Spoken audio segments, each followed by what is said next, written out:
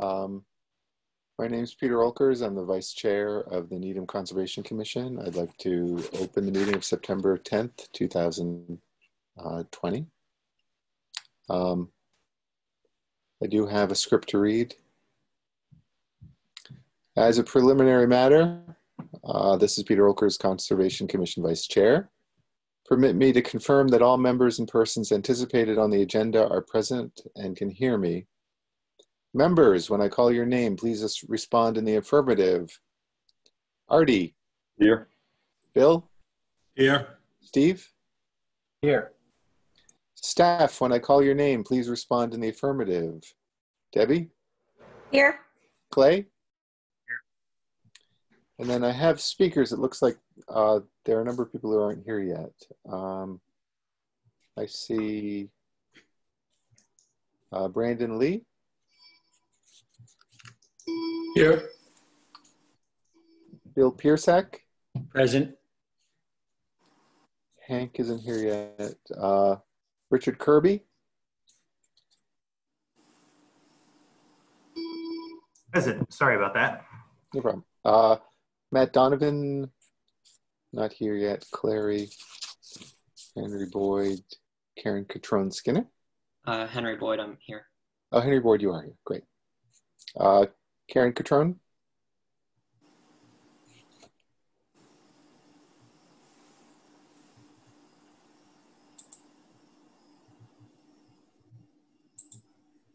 Karen, can you hear us? Yes, I can. I'm here. Awesome. And Sameen? Yes, hi. All right. So we're still missing a few people, but everyone here seems to be working. Okay. All right. Good evening. This open meeting of the Town of Needham Conservation Commission is being conducted remotely with Governor Baker's executive order of March 12th, 2020, due to the current state of emergency in the Commonwealth due to the outbreak of the COVID-19 virus. In order to mitigate the transmission of the COVID-19 virus, we have been advised and directed by the Commonwealth to suspend public gatherings, and as such, the governor's order suspends the requirement of the open meeting law to have all meetings in a publicly accessible physical location. Further, all members of public bodies are allowed and encouraged to participate remotely. The order allows public bodies to meet entirely remotely so long as reasonable public access is afforded so that the public can follow along with the deliberations of the meeting. For this meeting, the Needham Conservation Commission is convening by Zoom app as posted on the town's website, identifying how the public may join. The general public is allowed and encouraged to ask questions during the meeting when directed by the commission chair and through the use of the raise hand feature associated with the Zoom meeting app. Those that have questions or comments regarding a particular hearing will be called upon in the order that they raise their hand, so please be patient. All supporting materials have been provided to members of this body and are available on the Conservation Commission website. The public is encouraged to follow along using the posted agenda unless the chair notes otherwise. All right. We are now turning to the first item on the agenda. Before we do so, permit me to cover some ground rules for effective and clear conduct of our business and to ensure accurate meeting minutes. The chair will introduce each hearing on the agenda. I will introduce the applicant and or their consultant to begin the project presentation. After they conclude their presentation, I will go down the list of members, inviting each by name to provide any comment or questions. Please hold until your name is called. Further, please remember to mute your phone or computer when you're not speaking.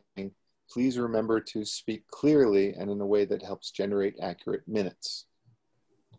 For any response, please wait until the chair yields the floor to you, and please state your name before speaking. Finally, each vote taken in this meeting will be conducted by roll call vote. So that's the script, and so we can actually enter into our first piece of business. So we did have minutes. Did people have a chance to look at them, read them, comment?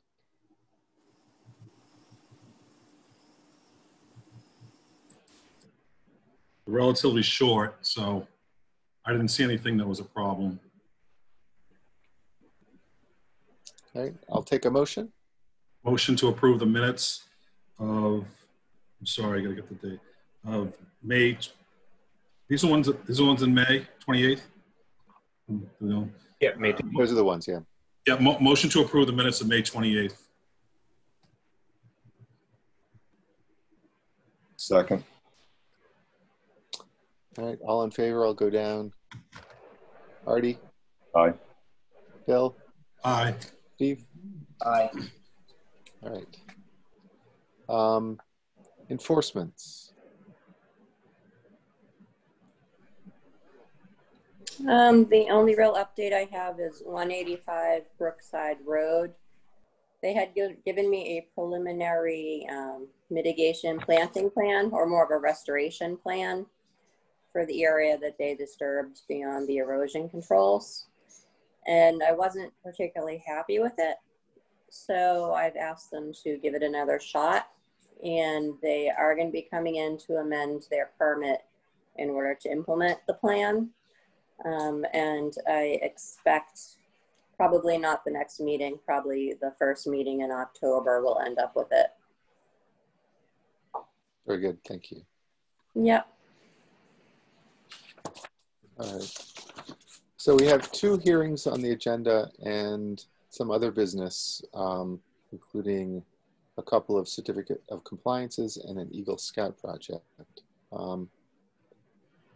Does it make sense to take any particular one first? I might recommend just taking the Eagle Scout project. I expect it to be a relatively short discussion. That way we can kind of keep things moving. Very good. So Henry, are you ready? All right, so Henry Boyd will be presenting his Eagle Scout project. All right, can everyone hear me well? Okay, so I'm a Life Scout in Troop 185 Wellesley. I'm looking for approval to construct an ADA compliant picnic table and place it in a picnic site that I will be further establishing along the Needham Reservoir Trail. Clay, if you want to bring up the site layout, please.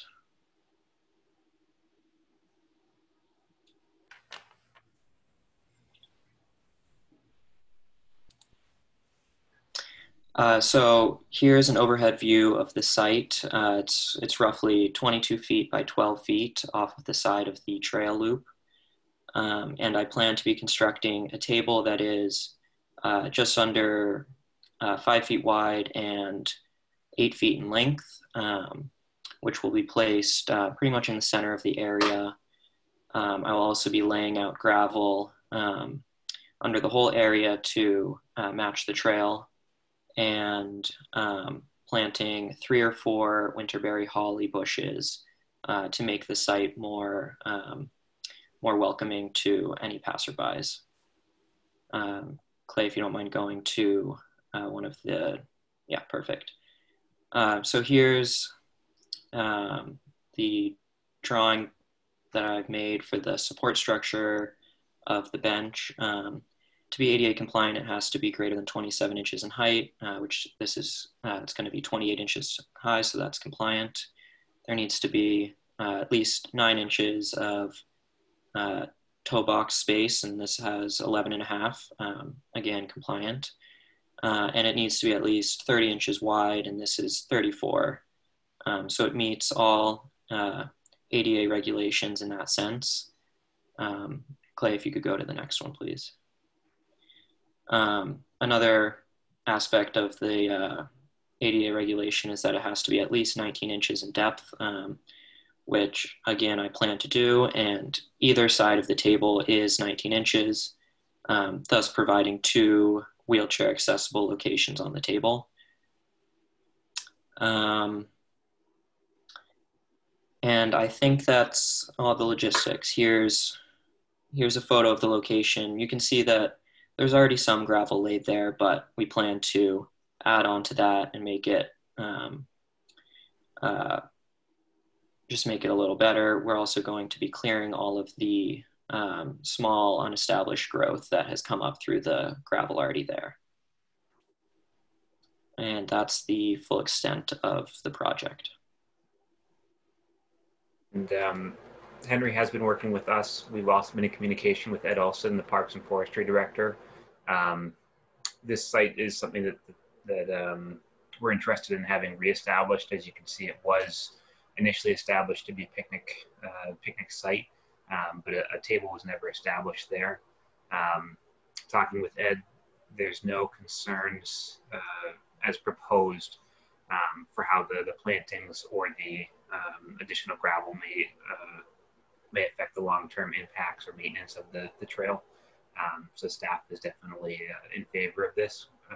As Henry pointed out, we did also ask him to make it ADA compliant, at least by the Forest Services guidelines, the same guidelines that we use for the trail. And that way we kind of match up with the same accessibility that the trail already was designed with.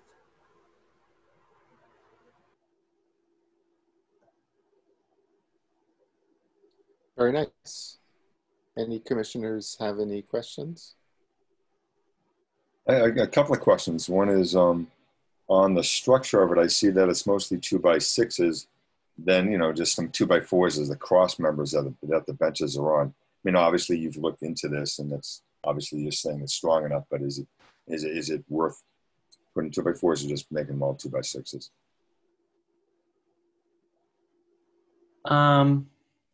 You know, I've looked into construction of tables a decent amount and looked at several different, you know, versions that I found online. And it seems like there's no need to have them all 2x6s. I don't think having them 2x4s will compromise any of the integrity of the table. Okay. Yeah, no, I don't believe that will be an issue whatsoever. Just the only other thing is, so this is you know the same pea stone or gravel to match the path. What is clay, or does anyone know? Is it worth putting landscape fabric down? Because I'm getting the impression that maybe the main path may have landscape fabric, but this area may not. Is it, Henry? Have you looked into that, or Clay? Have you guys talked about that all this fall? For some landscape fabric, you know, just dig it back down for some fabric on it, so you don't have to worry about maintenance in the future with growth coming through. Clay had not brought that idea up yet. I was unaware that may be useful. So I guess, Clay, do you think that is something that we should be executing on? That's definitely something that's worth consideration. I think if you want to consider that within your proposal, maybe tomorrow making an amendment, taking a look at the cost of that. I do believe that this picnic area was established the same way that the trail was. However, the trail receives regular walking and traffic, whereas this site, people generally don't stray from the trail, and it's not really at this point established as an area that people would otherwise step off. There's nothing of interest in that little cul-de-sac. So personally, I'm not real concerned with further growth in the area, just because I believe it'll be continued to be used. Well, I mean, I have a feeling the main path, though, might have been constructed perhaps differently than this offshoot. Because I'd be a little surprised if they didn't do something with some type of fabric underneath that to stop the growth, where clearly in this section here, that wasn't done. So, Well, we'll have to go over that with Ed, because they are the ones that maintain the trail. okay. So, you know, we can run it by them and contact the scout before he does the work, if that Okay. seems something. I think it's worth considering, because it's something where, you know, Henry, you want to do this and you want to maintain the same look as long as possible with minimal intervention with anyone going down the line. But so obviously you talk to Ed, certainly I think it's worth consideration. All right. All I got. Any other thoughts? Is there any need for erosion control? I mean, if we start getting into putting fabric down and excavating at all, is there any plans for silt fences or anything? No, there's no plans for erosion control. You know, while working with Clay, I was told that everything except the gravel was zero ground disturbance, and as long as I didn't do any major grading of the area, there should be no concern of erosion. Okay. Great project. I'm impressed. Thank you. Yeah, excellent. Yeah, very nice. Looking forward to seeing that being done. I would also like to note that in our discussions, what we're looking for from Henry wasn't so much a real extensive laying of graveling, but really just a top surface, just something to kind of add after he weeds the area. Very nice. Is this something we need official approval for, or is this? So this is something that is being proposed under the trail maintenance negative determination. So Henry has provided that notification of activity form. So it will require a motion of approval under that, that negative determination that we have. And then that form will get signed by Janet. Okay, very good. So can we have a motion? I have a motion to approve. Second. Okay, go down the line. Artie? Aye. Bill? Aye. Steve? Aye. Peter? Aye. Thanks, Henry. Approved. Great job. Thanks, Henry. Great Thank effort. you very much. I really appreciate you guys having me here today. Great Thank you. job. With you tomorrow, Henry. Thank you. All right.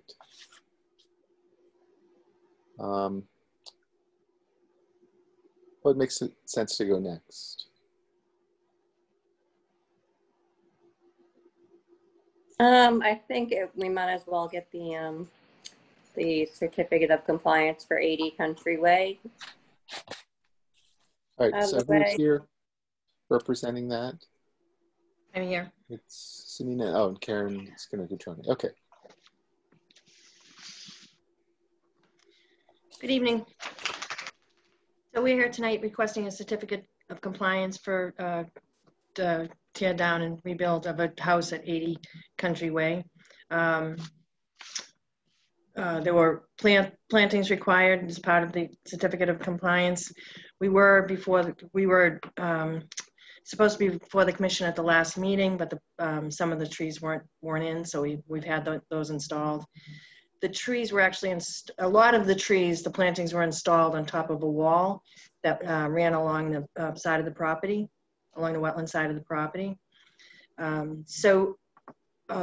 We've planted the 8 required trees on the downside of the wetland side of the wall, but the applicant planted hundreds of trees and shrubs on the upland side of the wall, which is still within the buffer zone. The property looks beautiful. It's well stabilized. The wall's up. We have markers on the wall, wetland boundary markers on the wall. There's an issue with which was stated in the engineer's letter with the patio. There was a patio constructed on the upland side of the deck, which is pretty close to the 100-foot buffer. Other than that, we did everything as required under the order of conditions. There was a letter submitted with the request that explains all that we did. All right. So my understanding is there were some irregularities with this, and so you talked about them, but I'd like to know why the plants that were in the plan weren't ever planted. So I think there was some misunderstanding. I wasn't involved in that point with the developer engineer, that because I was told that it was okay to put them on the wall. So, and after speaking with Debbie, that wasn't the case. So we did go back and plant 8 additional trees that were required. So the required number of plantings are planted on the downside of the wall. But again, just wanted to emphasize they planted probably 50 trees along that wall. Right, but now we're in a position where you can't get a complete. You have to go for. We understand that. I understand that. My understanding is that this house is due to be sold. Is that right? Mm-hmm. So it'll be up to the next homeowner to actually understand the fact that they need to take care of these trees. So you have written in the order of conditions, as part of the order of conditions, to have this monitored for 2 years by a wetland specialist. So I guess if that's not done, you could write an enforcement order to the new owner. Right. I guess the issue of the patio is also curious because that adds impervious. Right. So I And spoke. that wasn't on the plan. Yeah, I spoke with the developer tonight, and he was under the understanding that the engineer was going to request a modification for that, but that was not done. So. And is there any reason why that wasn't done? That seems like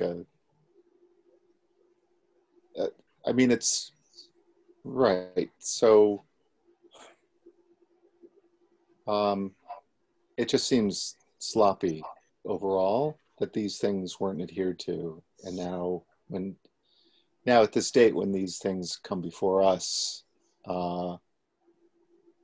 it's something else we have to take into account.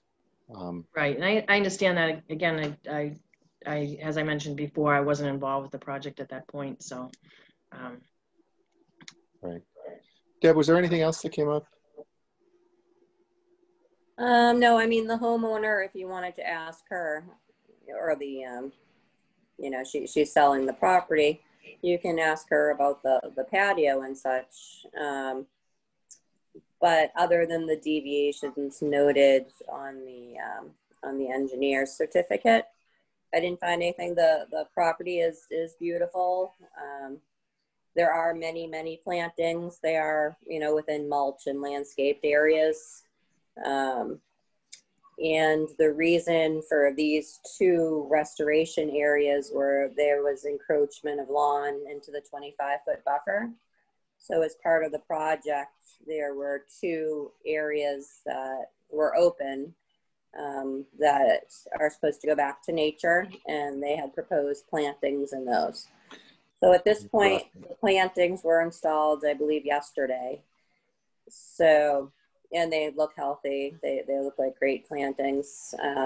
So I think they've covered what was required in the order. As far as the patio, you know, it is within lawn area. I don't think additional vegetation was removed in order to put the patio in.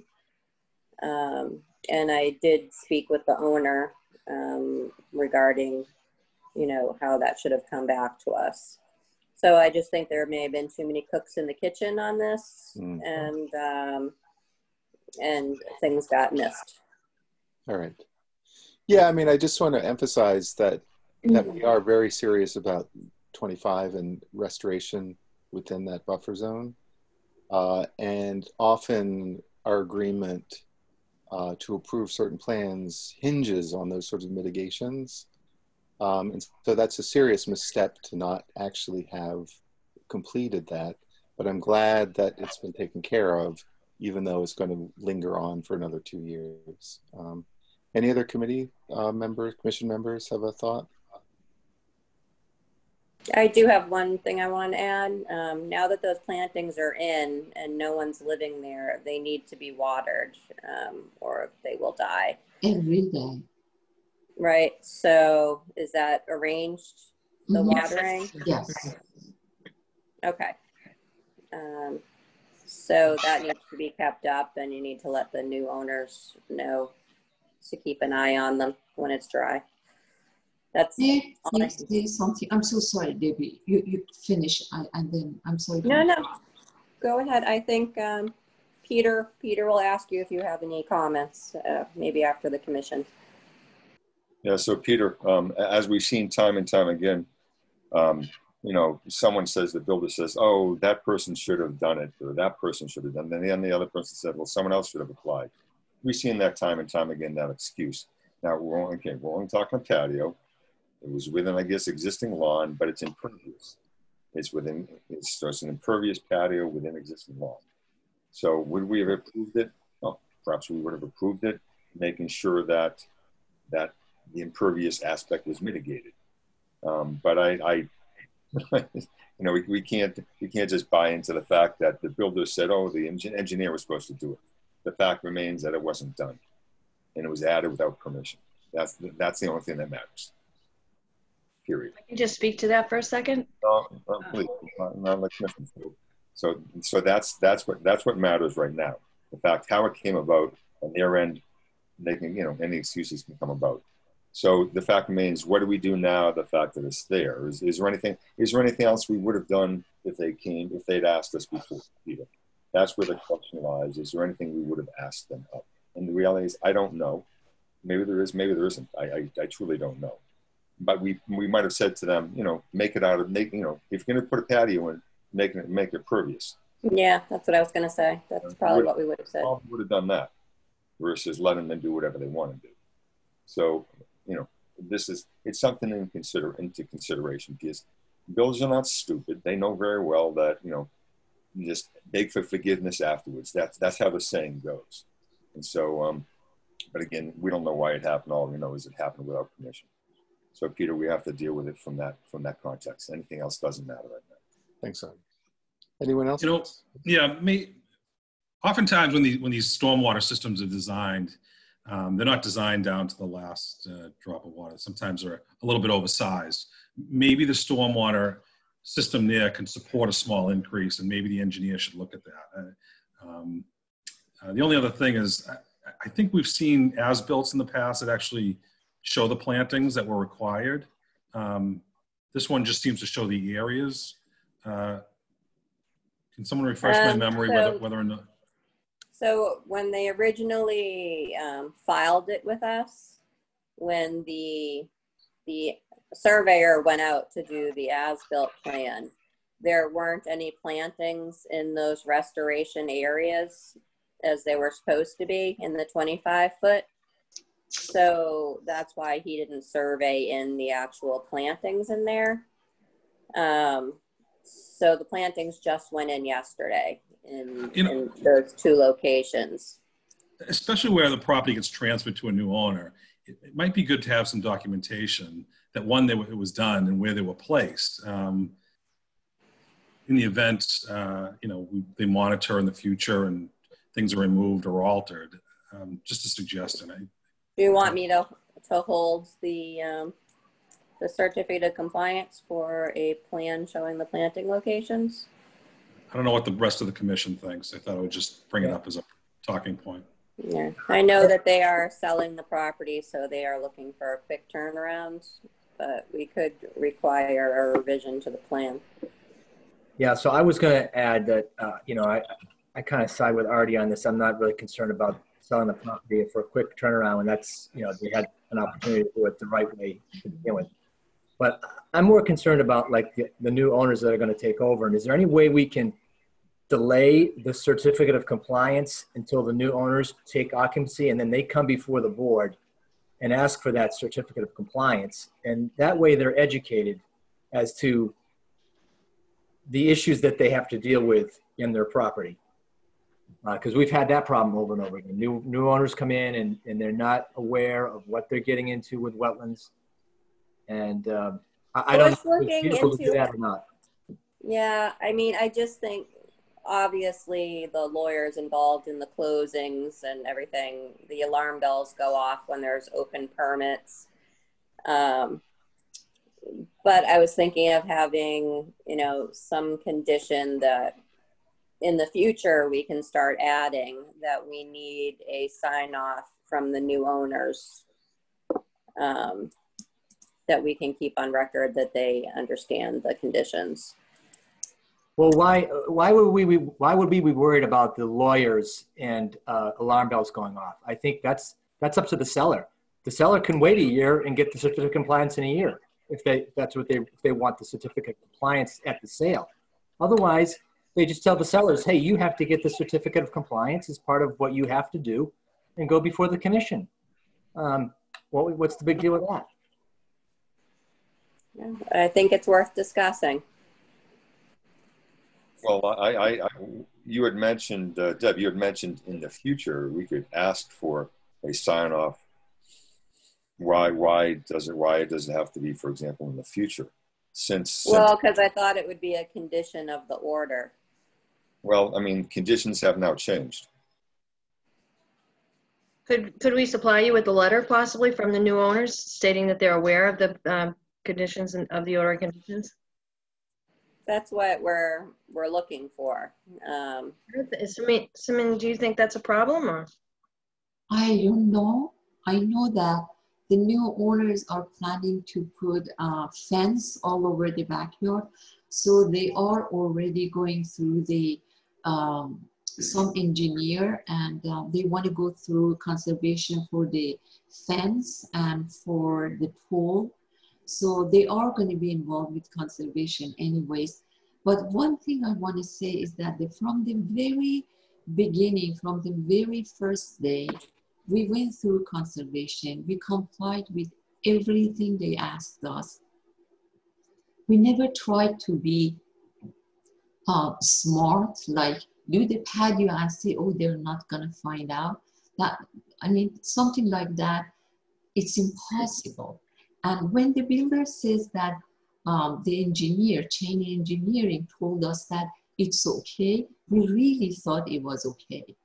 And when we knocked down that old house, we built a beautiful, big, 3 times as big house.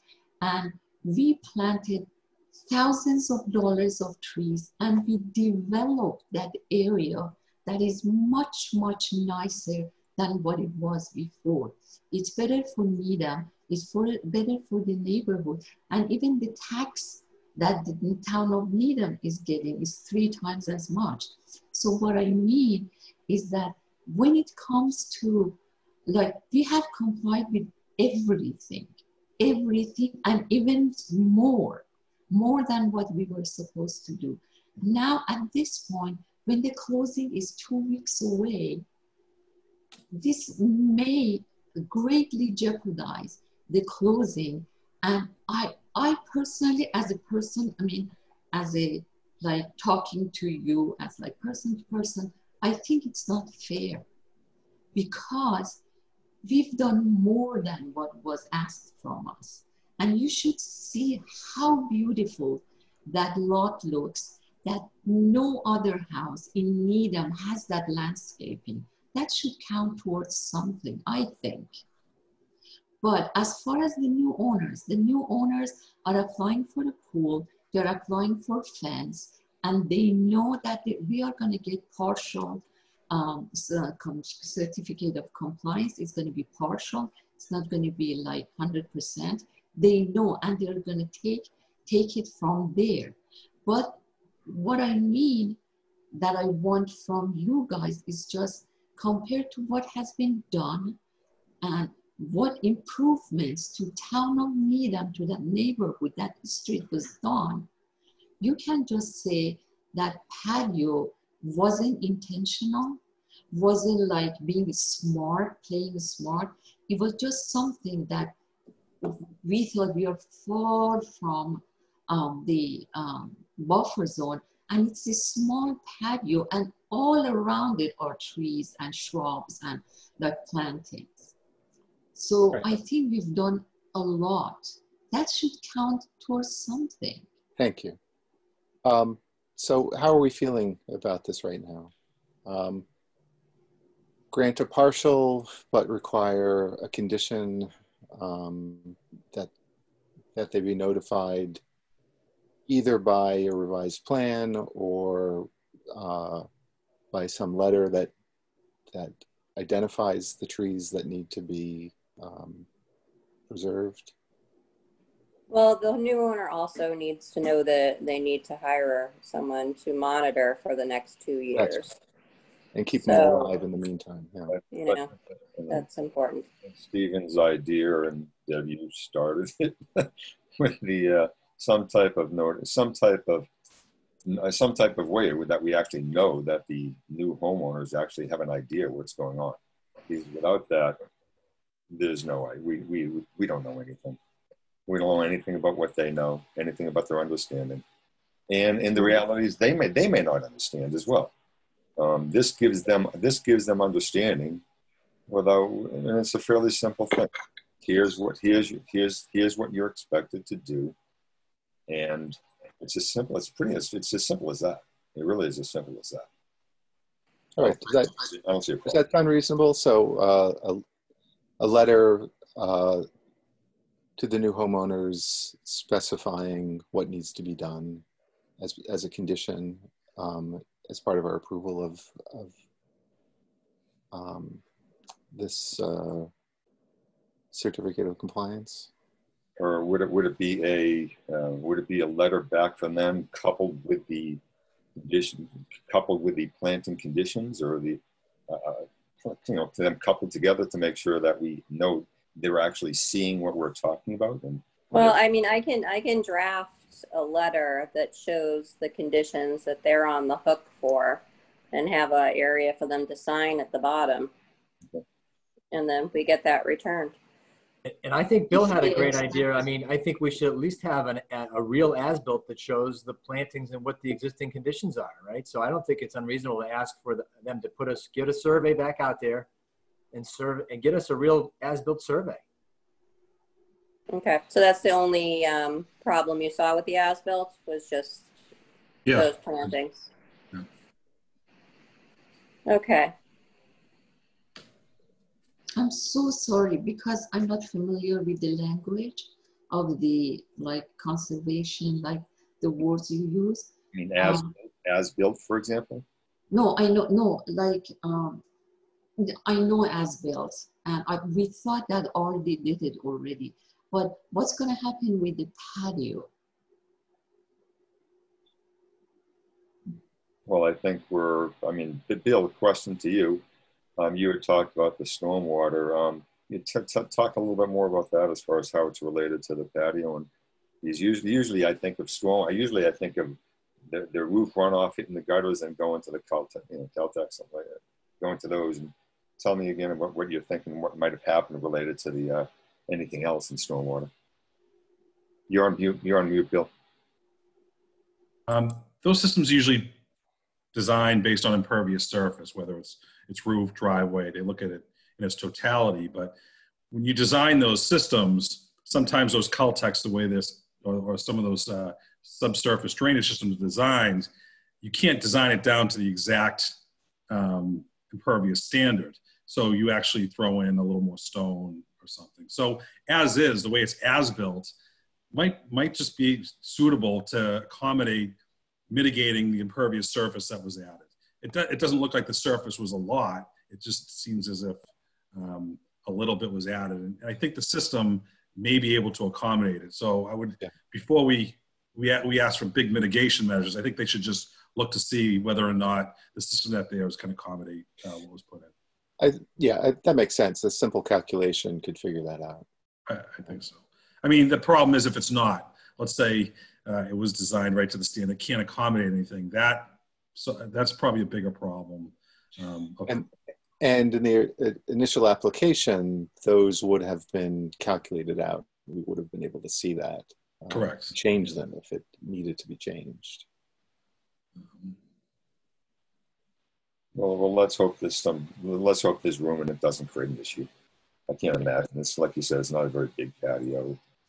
Let's hope it's okay. And there are probably some other ways that you could do that are pretty low costs that you could get infiltration without having to add on to the subsurface system. So,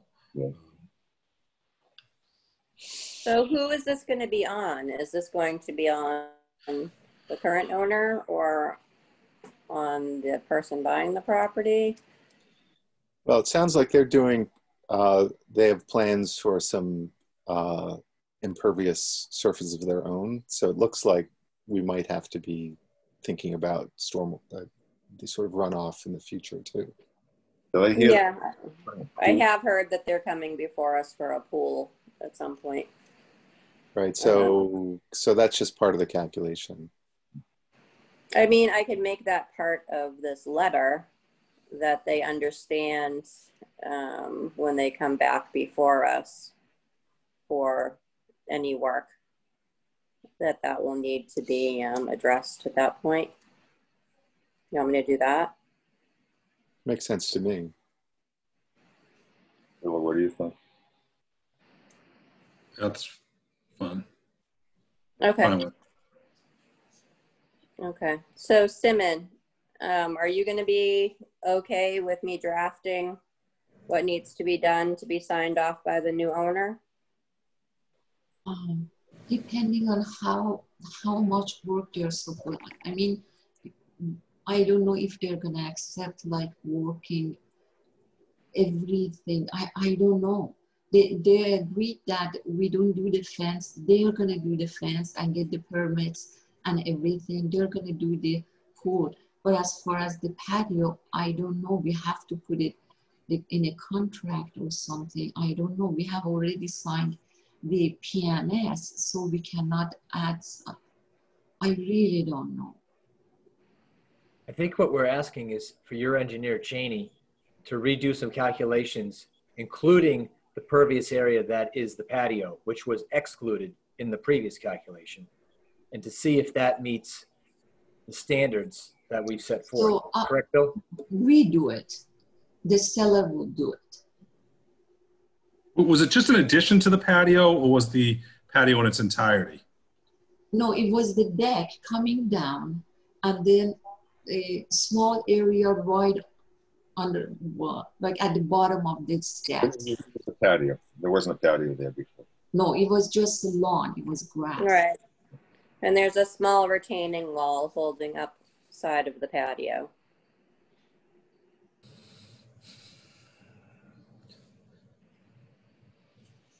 What do you think, Bill? I'm just only concerned about, I think the buyer is going to be very reluctant to assume these responsibilities. I would. So I think some of these things should be done before the house is sold. I think we should be getting calculations on the stormwater. We should be getting an as-built plan showing the plantings. I think at minimum, those should be done before the house is sold. And how long will it take? Because the closing is on the 29th. I mean, we can condition that the partial is issued based upon the submission of those documents. Yeah. I mean, obviously, we can issue the partial, and instead of just having the remaining work being the 2 years monitoring, then we can include the other things that we want as part of that. But it sounds like we're also saying, if people, if the engineer works quickly, it also sounds like we have another meeting before the closing. Is that true? We have a meeting. 24th? Yeah, we have a meeting 2 weeks from tonight, and the closing is the 29th. So technically, there's an opportunity there to reconcile. That's what's going on. Today is the 10th. It's going to be the 25th, 24th? 24th. Okay. So hopefully by then, it's going to be all set. Okay. But Deb, I think to make sure it's understood what's needed for that meeting. And that is the as-built plan and the engineer saying that what has occurred, the patio addition, the stormwater, it is not going to have a negative impact on the stormwater calculations. Okay. I can do that. And you want the locations of the plants on the as-built. Okay.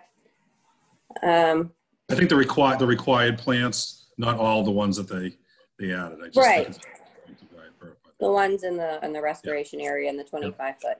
Yep. Mm-hmm. Okay. But we're still going to need a letter that, in this case, as long as these other 2 items are taken care of, that letter would just be talking about the 2-year monitoring. Monitoring. Okay. That makes sense. All right, Karen, can you help her put all this together? You're on mute, Karen. I can absolutely, I can do that. We'll get this together and get everything in. What's the date you need it by? So we would need, if possible, a week from today. Okay. We'll have that for you. Okay. All right. And I'll draft a letter that I'll send to you for the new owner. Okay, so you're going to include the monitoring in that letter? Yeah, as long as the other things are done, that'll be all that's in there. Okay. Will be the 2-year monitoring. Okay, great. Okay. Thank you very much. Fantastic. Okay. Thank Thanks. you very much, gentlemen. Have a good night. Thank you. Thanks. Thank you.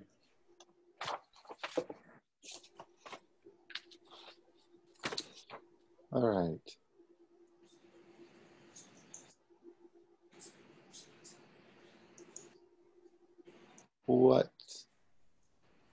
What do you should, what makes sense to go next? I'm guessing Keolis will be fast. Okay. I'm hoping.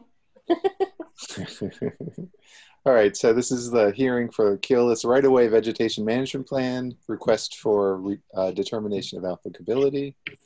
Representing Clary, are you the only one representing Keolis for this? No, Matt Donovan is going to be doing the Matt Donovan. presentation, and I will be available for questions. Thank Do you you. want me to say my name for the record? Yes, please. My name is Clary Cucho. I'm Director of Environmental Compliance for Keolis, and Matt Donovan from FDC will be doing the presentation for the request for determination of applicability of the VMP maps in your jurisdiction. Thank you. Hey everyone, this is Matt Donovan. If I could start by sharing my screen. Do you guys allow that? Yep, it looks like I can. So I think you can see that now. I just wanted to point out that we do have a vegetation management website for Keolis Railroad. On this website is the 5-year vegetation management plan, as well as the annual yearly operational plans.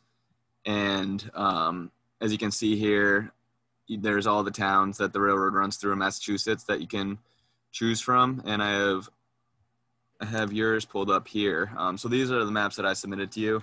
But that's just a handy tool it's constantly updated and easy to navigate website if you ever want to stay updated on any of the vegetation management activities throughout time.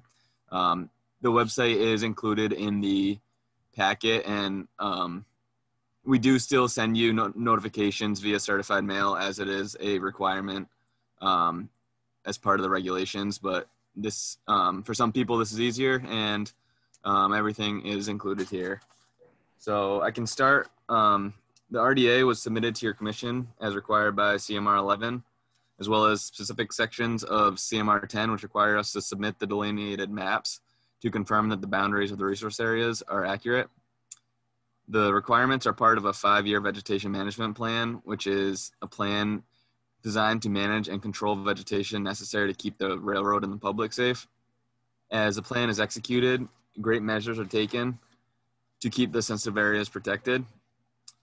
The sensitive area restrictions are listed and described in detail in CMR 11.04, as well as Section 8 of the Vegetation Management Plan.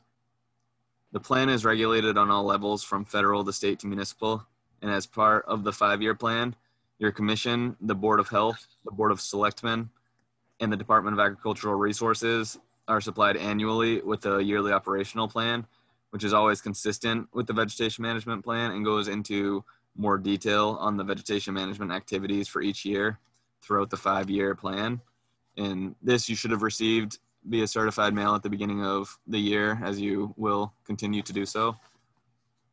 The vegetation management plan includes an integrated vegetation management approach where chemical application as well as physical and mechanical methods are used to combat the vegetation. Best management practices are used throughout the plan in an effort to limit the chemical application, which has been an objective of Keolis. The maps that we provide you with that you see on the screen were made with USGS, or mainly for the chemical portion of the plan. They were made with USGS and MassGIS layers to determine the boundaries of the sensitive and protected areas. And we do also get a list of all private wells that are adjacent to the railroad from the Department of Agricultural Resources. The maps don't often change.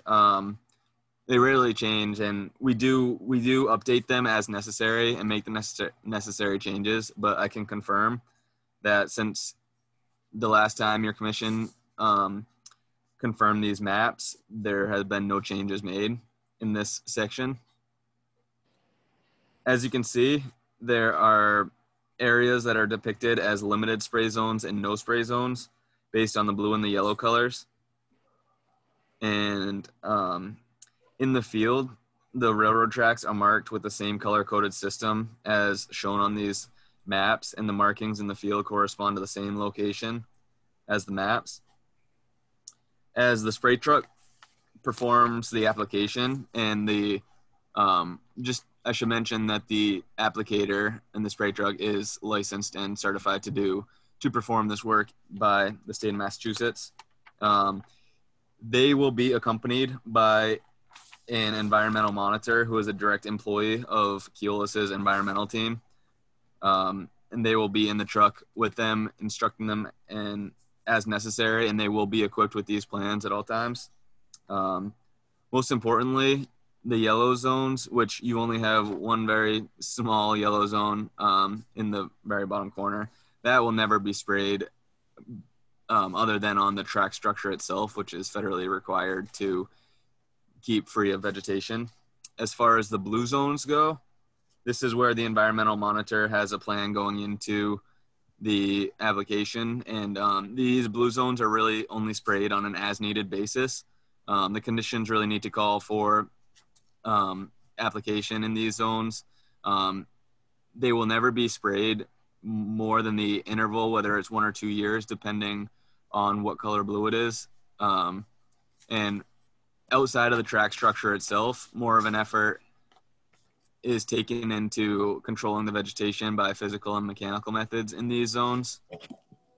The chemicals that are used by the applicator are all on the state's Department of Agricultural Resources approved sensitive area material list, and that can be found on their website as well as our vegetation management plan. And I think that details the process for the most part. If you guys have any questions, I can open it up to you. Thank you. So you talked to, so this is, I mean, the way you're talking about this is mostly the spray component of this process, but there's also a vegetation clearing, cutting process too, is there not?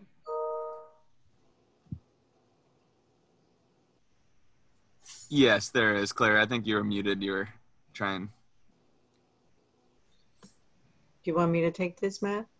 Yeah, can I ask, so when people are doing the cutting in the right-of-way, if there's an environmental monitor along with them as well? Yes, actually is certified arborist who would identify first using the NC 8300.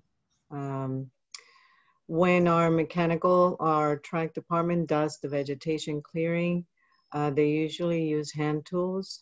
The high rail equipment is usually done by a third party. As you are aware, because they came through Needham last year. This is a very specific question with Cutler, and it has to do with right-of-ways. Do you happen to know if there's overlap between the Eversource right-of-way and the Keolis right-of-way? I believe near the Hersey line, there might be some overlap. But the regulatory references that we need to oblige to under the FRA are very different from the utility regulations and the Department of Public Utilities, the state public utilities, and the VMP. It's very different, the railroad from utilities as it relates to vegetation management, because they don't have to be concerned with passengers, and we do. Yeah, so my only concern about that is there's a patch of vegetation that may be overlapping a little bit with the Keolis right-of-way. That was restoration done for us by Eversource. Is it near Hersey? No, it's actually, it's in Cutler Park. Right. Oh, I know where you mean. I know where you mean. Yeah. That the trail goes behind the, yes. Is your question, do we do anything? I just don't want it mowed by accident. Oh, well, I really don't know what area you're referencing. They shouldn't have done anything within our right of way. So I wouldn't need to go out there and see what the property line is, but I know where you're talking about. Okay. It's beyond the boardwalk trail. Yeah, and I think that in doing the restoration, they deliberately chose species of trees that would not grow large enough to pose a hazard. So if you have an arborist out there, they'd be able to determine that, I'm sure. I think it's around where key 10 is touching the tracks in the yellow area. I think isn't it somewhere around there, Peter? Yeah, it's right before the highway. It's right before the trail, the Blue Heron Trail hits the highway. But anyway, it's a fairly obvious area of restoration. But that area has been cut down before, and Eversource claims it wasn't them, so I have to imagine it was Keolis or the firm that came before you. So it's just something we're concerned about. I have to say my apologies because you broke off like probably 2 minutes into your talk and I did not hear you. I think I'm having difficulties with my internet, so I have to move. But let me see if I can get a better location. Can you hear me now? Yes. Oh, good. I have no idea what happened. Yeah. We can investigate that. I, all honesty, I know the area you're talking about. I don't recall anybody informing me of it. And track department nor BMB have informed me of anything of the sort. So I would be interested in going out there and taking a look at it. Yeah, it's very possible it's just within, that's a place where the power lines and the track diverge a little bit. So it's possible it's all within there right away. It's irrelevant, okay. But it's just something to watch out for. Okay. Thank you. You're welcome. Any other comments from commissioners? Just a quick question. Any additional protections within the zone 2 in the heights? Do they look more towards mechanical than herbicide, or? So the objective, of course, under the generic environmental impact report back, I don't know, turn of the century, I guess. The objective of an integrated pest management or integrated vegetation management plan is to, over time, reduce the application of chemicals and use alternative methods. The uniqueness of the railroad is that unlike highway utilities, we have to spray the roadbed. There is absolutely no way around that. There are no other alternatives for vegetation along the track itself.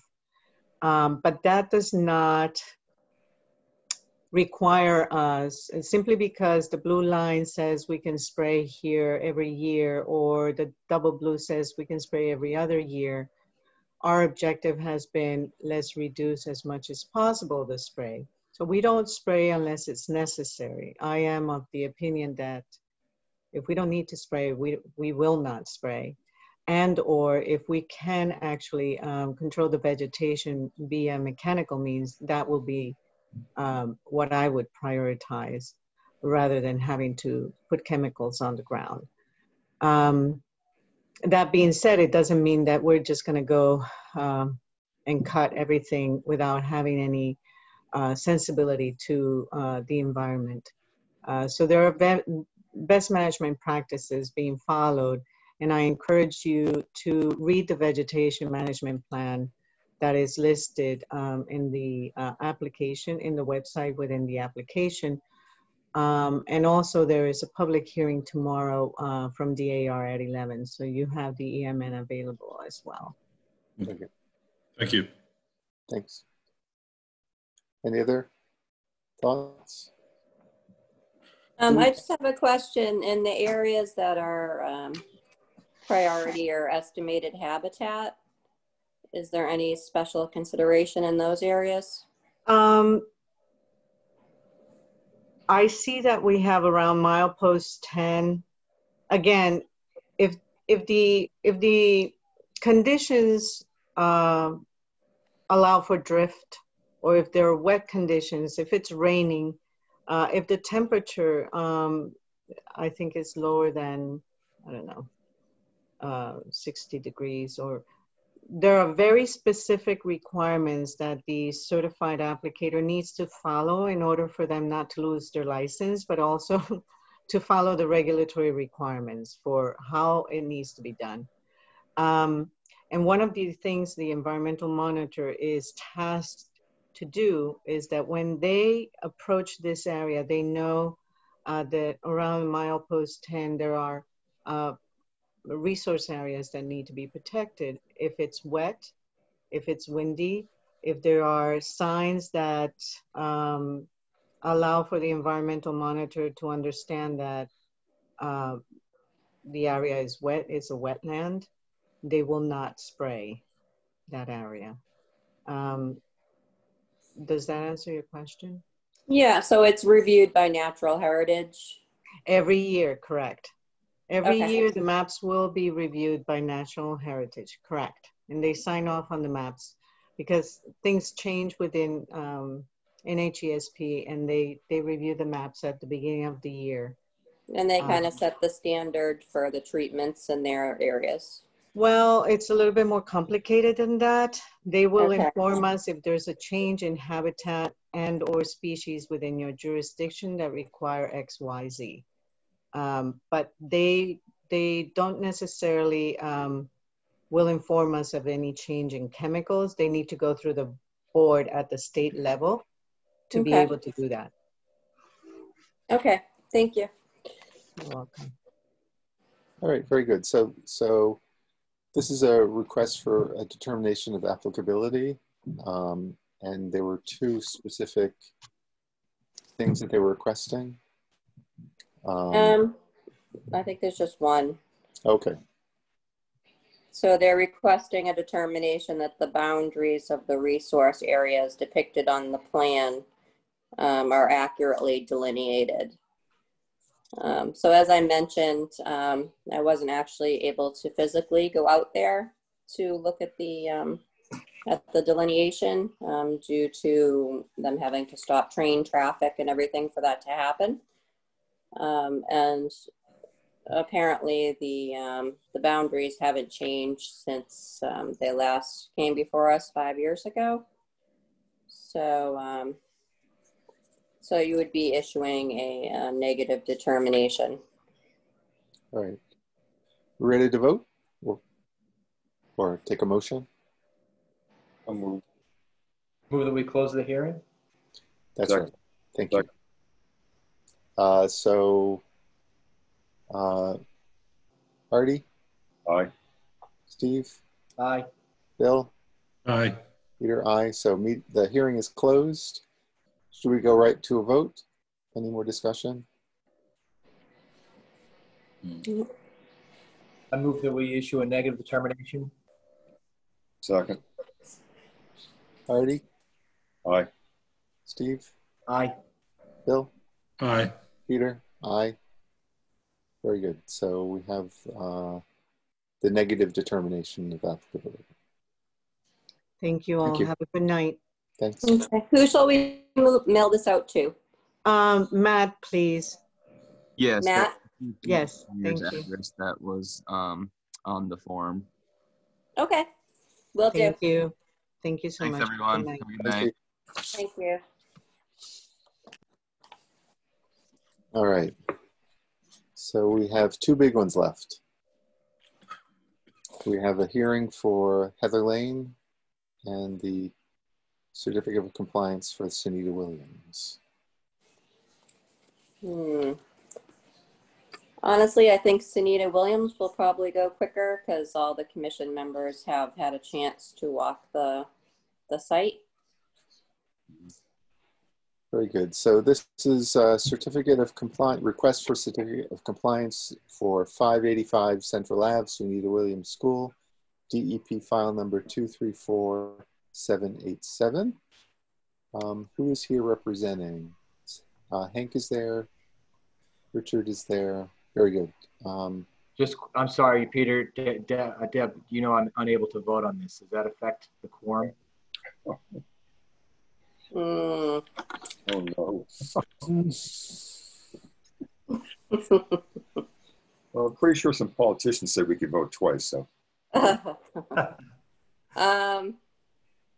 Yes, it does. Unfortunately. So, when's your next hearing date? Our next hearing date is on the 24th.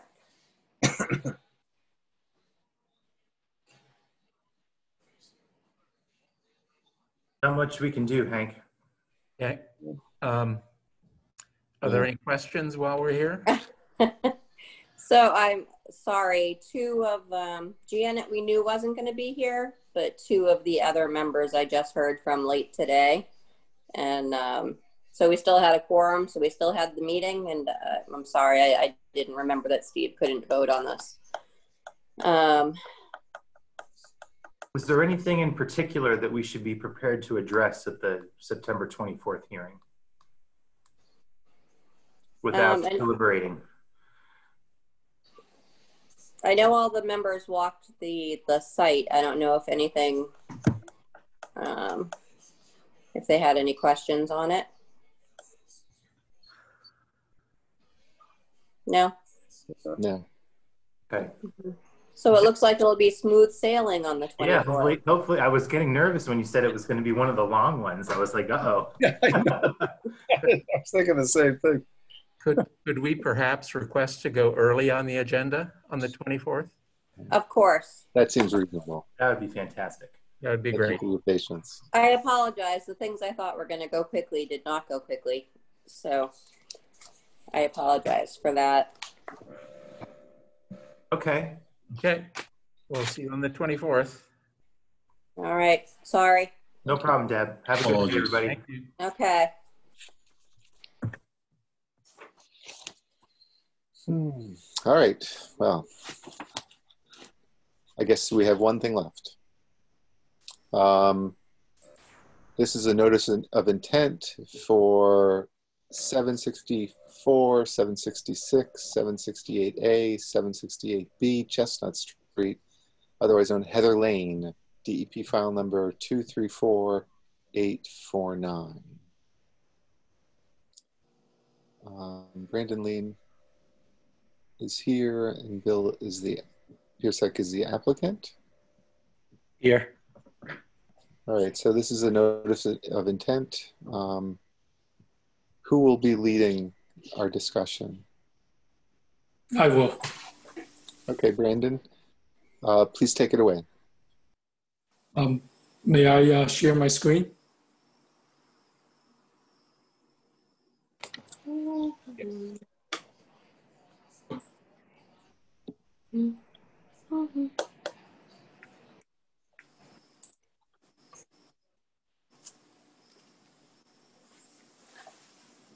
Good evening. My name is Brandon Lee from Kelly Engineering Group. I'm here with Bill Piersiak, the owner and applicant. We're here before you to request for filing of a notice of intent for the Heather Lane subdivision. The site is located on 764 Chestnut Street, right here. Sorry. As well as 766 and 768 Chestnut Street. Kobe Kemple, 766 Chestnut Street, LLC owns 766, and Mr. Piersiak owns 764 and 768. Just one question as far as the abutter notification and receipts. Did you mail those out or? I did, and I've emailed them to Clay. Okay, thank you. I did receive those, yes. Okay, just checking. Thank you. So we have Chestnut Street to the west. South Street is to the north, as well as Charles River and the town line to the south. The property is approximately 26.9 acres. Access to the existing lots are via existing 15-foot wide driveway easement.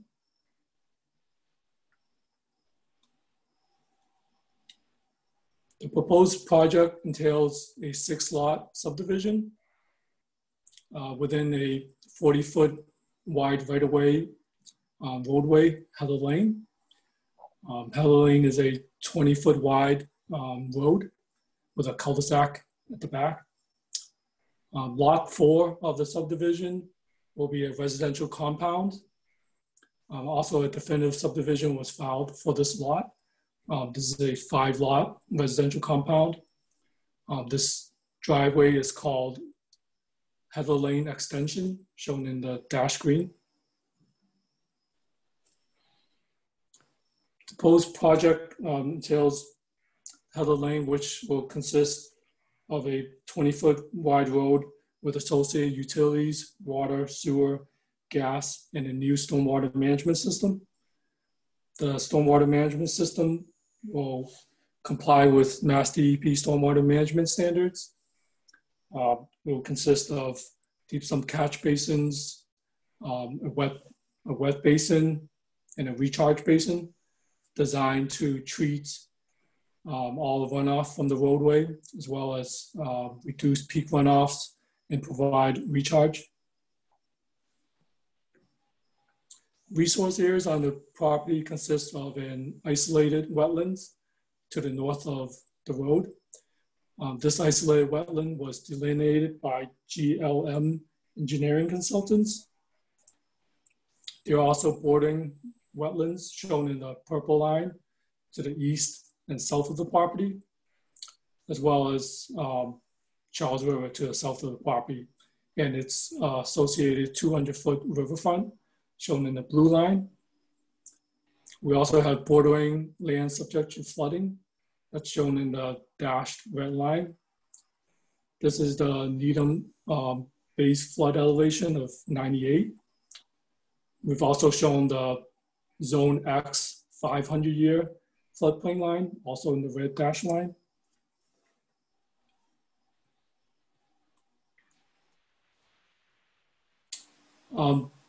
The proposed stormwater management basin will occur outside all resource areas, outside the 200-foot riverfront, as well as floodplain and buffers to wetlands. The only work associated within the buffer zone is the Heather Lane roadway. So here we have the isolated wetland shown in purple, the 25-foot no disturb, 50-foot, and a 100-foot buffer zone. The closest work within the isolated wetlands will be 52 feet from the wetlands. No work will occur within the 25-foot no disturb.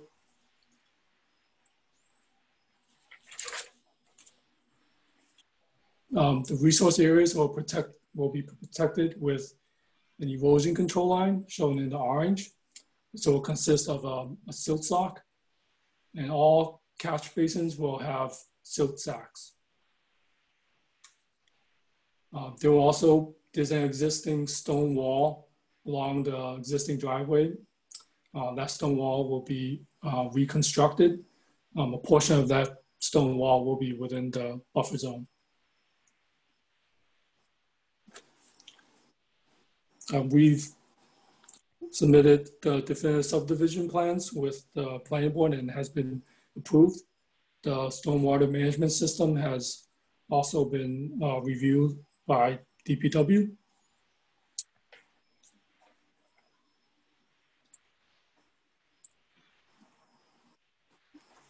We've also agreed to provide a conservation restriction along the rear of lots 3, 4, and 5 of the residential compound.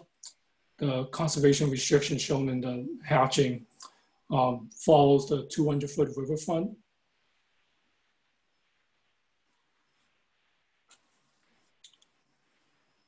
This proposal is for the Heather Lane subdivision.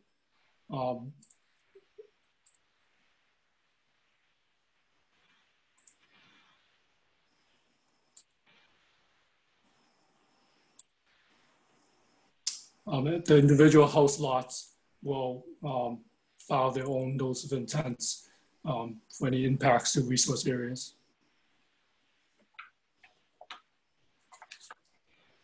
Does anybody have any questions?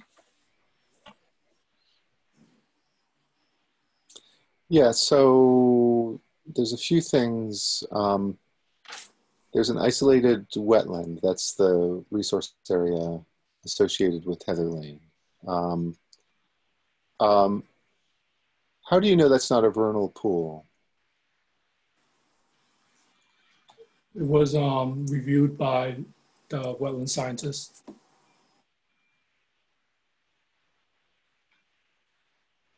Was it reviewed in the spring? Because we don't have any information on that. He has refreshed the wetlands. I think it's noted in the note in his report. We were also told that GLM engineering consultants who flagged the line, that they submitted an application with the commission and they've reviewed the line as isolated wetlands. No, they haven't submitted yet. It was an enforcement activity on Kobe Kempel's property. So the line hasn't been approved at this point. So there's the write-up. I'm sorry, Peter. Do you mind if I just ask a couple things? Please. Okay.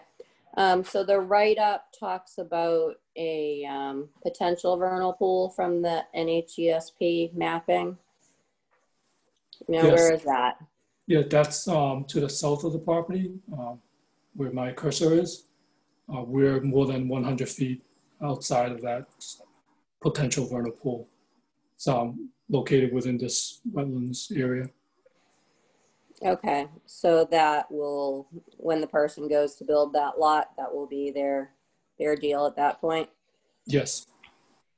Okay, and you will disclose that to them, I'm sure. So the only other isolated wetland in this area is the one that you're describing at the beginning of the roadway? Yes. Hey, Deb, can I borrow that? For lot 2, are we saying there's that enforcement order he's never taken care of that enforcement order? I mean, because we were going to require some replanting of some trees. Then he was saying, well, is it really a wetland? And we were saying, yes, it's really a wetland. And he was trying to argue against that, because then that would help his cause. So that's what we're talking about here, correct? Deb? Yes, we haven't got the filing from GLM.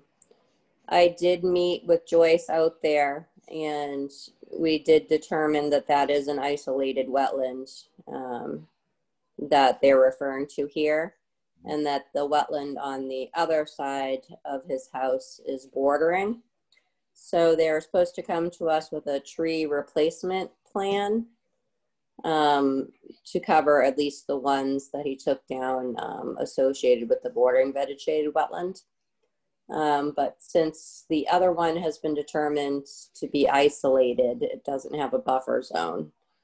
And as long as it's not a vernal pool, then he does not have to replace those trees. Right, but you're saying there's a possibility that's a vernal pool? Is that what you brought up at the beginning of this? Well, vernal pools really need to be examined, obviously, in the spring to see if they're holding the water and that the obligate species are using it. So that was that was essentially my question, was if this was examined at that time, because we obviously don't have any information on that.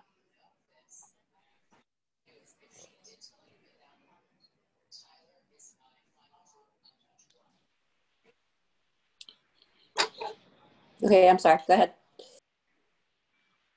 Do you have any more questions, Deb? I have a few, but do you want to go through the commissions first, or do you want me to finish mine? I'll let the commissioners ask their questions. Anyone? I have a quick question. I guess the stormwater feature that is south of the roadway, is that a retention pond or a detention pond? It has a wet basin as well as a recharge basin. So the wet basin is there for treatment, has a 1-inch water quality volume. And then the recharge pond is also designed to provide a dedicated recharge volume. And both the entire basin will also detain up to the 100-year stormwater. Okay, so it's designed to retain the 100-year stormwater event, and it's not anticipated that any water will overflow that feature and run down the slope into the river.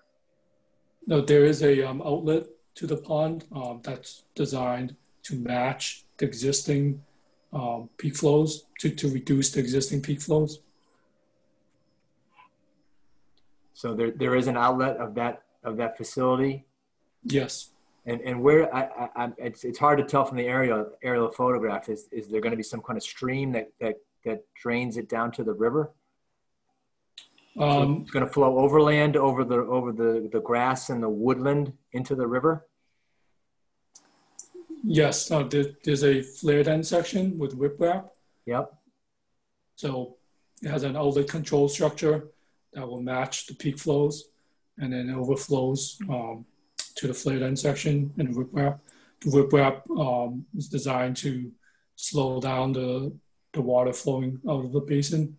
So, but there's no channel or stream there now that leads to the river. So what you're saying is there's going to be a flow coming out of there that will somehow make its own way to the river by ultimately eroding the natural floor of the woodland, right? Eventually, we get a couple of big storms in a row, and there's going to be water coming out of that flared end section and just washing down the grassy area of the upland, correct? Just sheet flowing over the... Right, I mean, all stormwater management systems have an outlet to them, and they're designed to kind of reduce that flow. I mean, that's the flared end section is designed to slow down that velocity exiting the basin, as well as the riprap. Sometimes when you have a large site, sometimes we do these large industrial warehouses, and you have a very much larger system, then you may have like a level spreader that's maybe like 50 feet wide so that it spreads the water. But in this case, we have just a quite narrow roadway and a pretty small system, which is flared end section with riprap is more than sufficient. Again, this was reviewed by the DPW. Sure. Yeah, I will mention now that Janet hasn't had a chance to look at the stormwater calculations, so she's asking actually for this to be continued until she has a chance to look at it herself. So she may have additional things to say about the plan. Has the DPW agreed to maintain that facility? No, this is a private roadway and private property. Okay, so who would be tasked with maintaining that structure, cleaning it out, or? The Heather Lane has the association with all the lots, needs to maintain the road. This drainage system has an easement, so it's maintained by by all the owners of the subdivision. So all 10 lots will be part of the homeowners association. And one of the conditions of the planning board's approval was that the conditions of the approval are part of the deed, and it addresses the drainage easement and the maintenance of the road and all the associated piping, et cetera. So it will be on every deed that it has to be maintained by the homeowners association.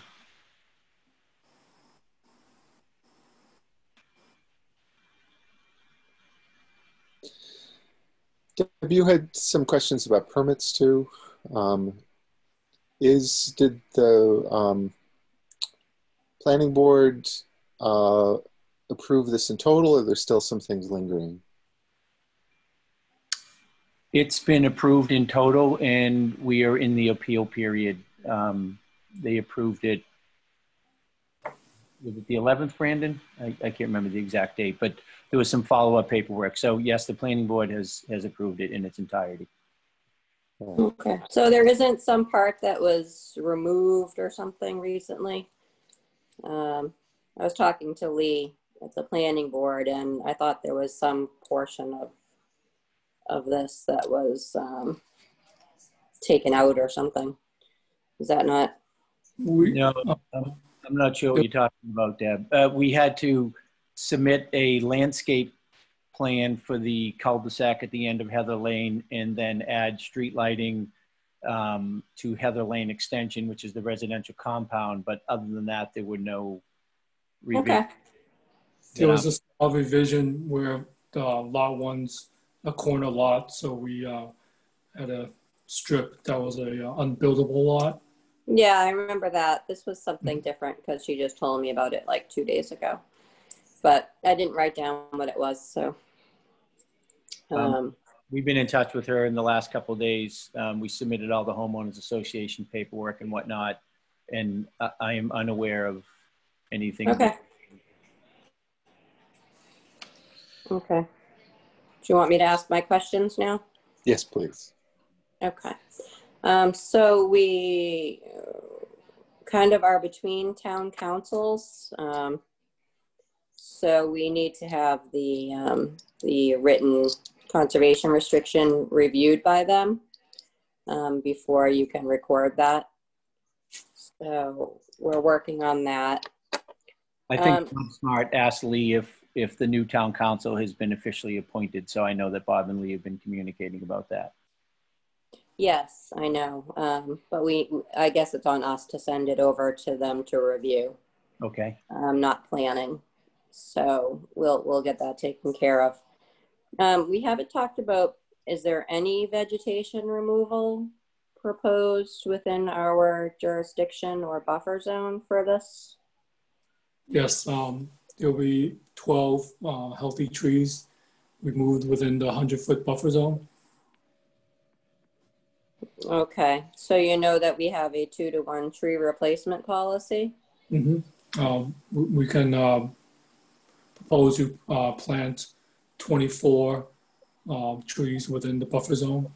All right, well, I think since we're not going to close tonight, the commission's probably going to want more information on that. The types and sizes of trees to be removed would be good to see on the plan, and the species that you're planning to plant and where those are going to go. We were going to plant 24 red maple trees. The policy requires them to be a minimum of 1.5 inches. And as far as understory, are you removing any shrubs, ground cover? There really isn't any understory in the area where the trees need to be removed. They're mature pine trees, and there's quite a bit of distance between each one of the trees. There's a little bit of poison ivy, but. Okay. So I think you'll probably need to submit something on that. We can include that in the report. Excuse me, Deb, for a second. You're saying within the 100-foot, is it within, are they within trees within the 50-foot?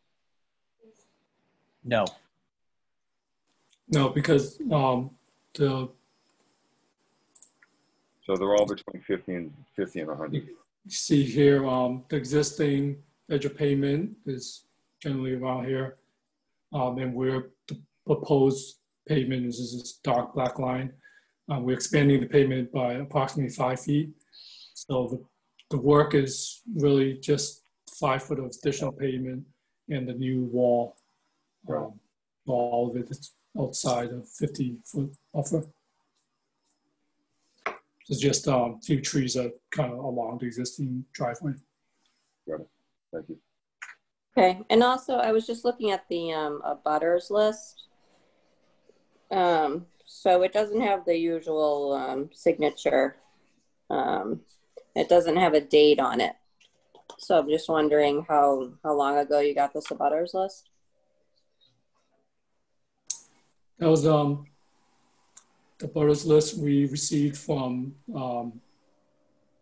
for the planning board filing, and we've requested if they need to be updated. I think I sent you an email and stated everything was fine.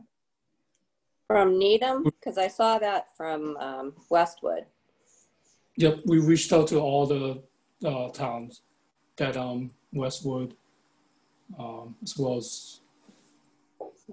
Okay, because the list has some names circled, some crossed out, and so it's just a little. Right, I think some of the crossed out were when they repeated. They may be listed twice. Okay. And there were previous owners listed as well. Okay. We did get an updated list from Dover, correct, Brandon? Yes, yes. I've reached out to all the towns. Yes. Okay. So as far as the flagging goes, so GLM flagged the isolated wetland. And then John Brockwood went out and refreshed flags that had been placed about 5 years ago. Mm-hmm. He refreshed the flags where work is adjacent to resource areas. Okay. And there wasn't any change from the last. Correct. From 5 years ago. Okay. And so it'll be up to the new homeowners to come before the commission for each separate lot and deal with the resource areas at that time. Yes, that's correct. Okay. I think that's all I had. All right. Any other commissioners have questions? Yeah, can I have just a quick question? Can you just give me a brief summary of the utilities? I didn't really see them show up on the map. So you're doing wells, are there going to be water lines in the street, sewer lines, electrical lines, are they going to be buried overhead, things like that? Yep, there'll be sewer, water, electric lines will be buried. So all utilities are underground, as well as stormwater. We have 2 catch basins here, drain manhole and drainage pipes. Any pump stations for sewers or anything like that? Nope, all sewers by gravity. All gravity. Just if you install some of that underground, you hit water table. You anticipate hitting water table, or we have to dewater to install some of those utilities? We don't anticipate hitting any water, the water table. Okay. The electric, a lot of the electrical infrastructure was put in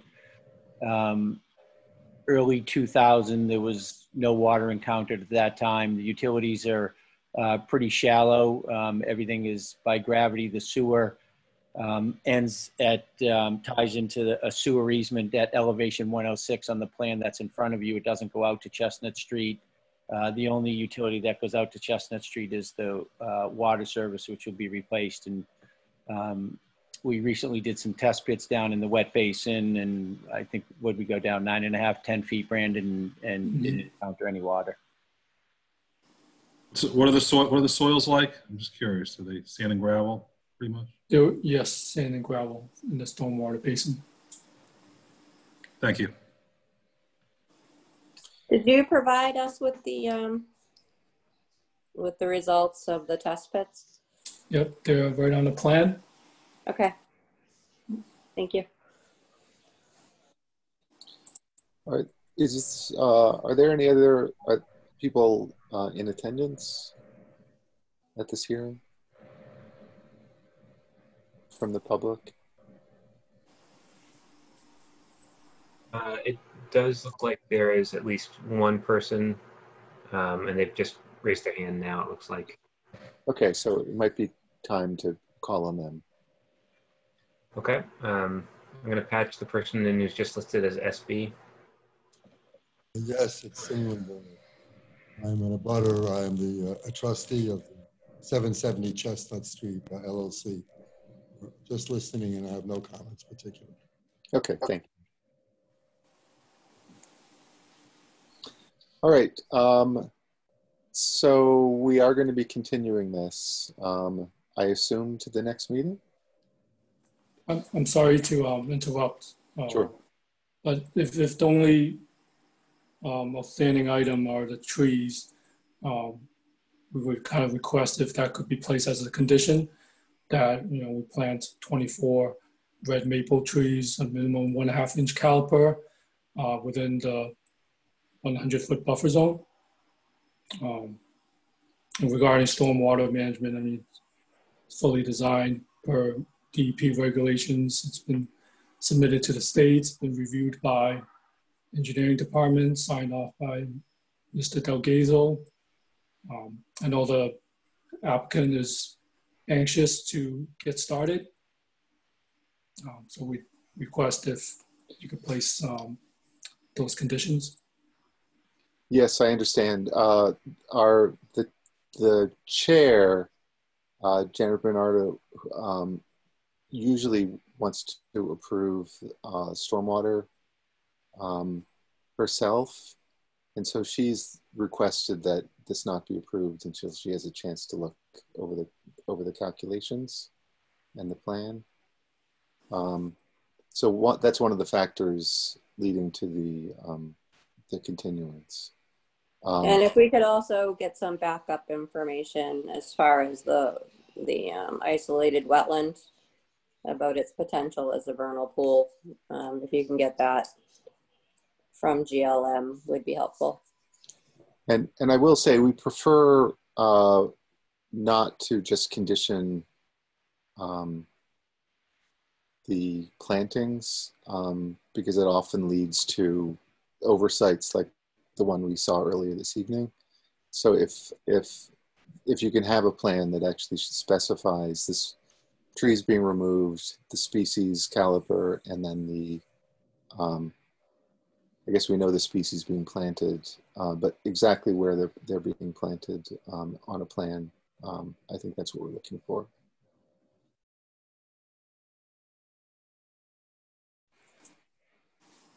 Okay.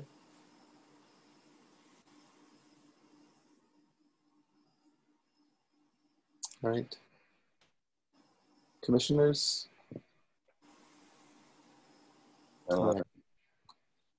So if this was continued, I guess there's no time anymore. Can I have a motion? Motion to continue to September 24th. Is that what we're talking about? Mm-hmm. Second. All right, I'll go down the list. Artie? Aye. Bill? Aye. Steve? Aye. Peter? Aye. All right, so this will be continued to September 24th with the things, particularly the planting plan and additional information about the isolated wetland. And those are, we need to receive those by next Thursday for additional information. So just to recap, it's the information from GLM regarding the isolated wetland, the vernal pool, the trees to be taken down, size, caliper, species, and then a planting plan for the replacement of those trees. Thank you. And will Janet, and I know you may not be able to speak for her, is it likely that she'll be able to review the stormwater management? Yeah. Yeah. She will. And any comments maybe that she has can go to Tony. I don't know who has the final say, where Tony has already signed up on it. If Janet, just so we can address maybe beforehand. Yes, I will. I'm actually going to see her tomorrow morning. So I'll ask if she can maybe review them over the weekend, and if she has any comments or revisions that we give you time. Okay. Okay. Whatever she comes up with, I guess we'll have to run by Tony. And again, I'm not sure who has the final say. Trump too? Yeah. We don't want to go there. I don't want to get in the middle of that, but yeah, exactly. So if we can get that information in a timely manner as possible, I'd appreciate it, so we can get everything addressed. Yep. Okay, great. Thank you.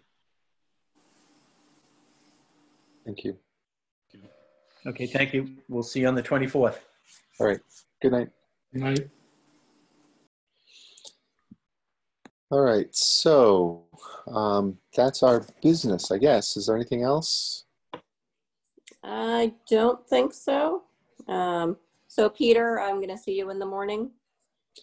Yeah. So just to give you a heads up, Eversource sent a crew down to Charles River Peninsula and did a certain amount of damage, from my perspective anyway. And so we're going to meet with the representative down there tomorrow to get some clarity about what they did and why they did it the way they did it. Right. So Janet, Peter, myself, and Eddie Olson are going to meet down there with representatives, just to go over the situation. So I'll see you tomorrow morning. And Clay, if you can send me what you want Janet to sign for the scout, email it to me. I'll print it out and give it to her to sign in the morning. And then, are you coming? I'm sorry. I wasn't planning on being there tomorrow. My Okay. still pretty sore. Yeah, I imagine, but I thought you said something about seeing the scout guy tomorrow. So I was like, oh, maybe he is coming. But if he wants to meet me, I'm assuming I'll be back at the office by like 10:30, and I'll be there for a little while. So if he wants to come pick up what he needs for Saturday or whatever, let him know. Otherwise, he's going to probably have to wait till Monday. So just send me what you want to sign. I'll send that tonight before anything else. Okay, great. And so coming out of this meeting, there's only one thing. That's the Keolis that we need to sign. So Country Way, no. So yeah, that's it. All right. All right. So I'll let you know when those are available. That is available. Thank you, everyone. Motion to adjourn. Okay. Or I motion we adjourn the meeting. Who seconded it before it was even motion? Second. All right. Artie? Aye. Steve? Aye. Bill? Aye. Peter? Aye. Meeting adjourned. Thank you, everyone. There we go. Thanks, guys. Good Good night. night. Thank you. Good job, Peter.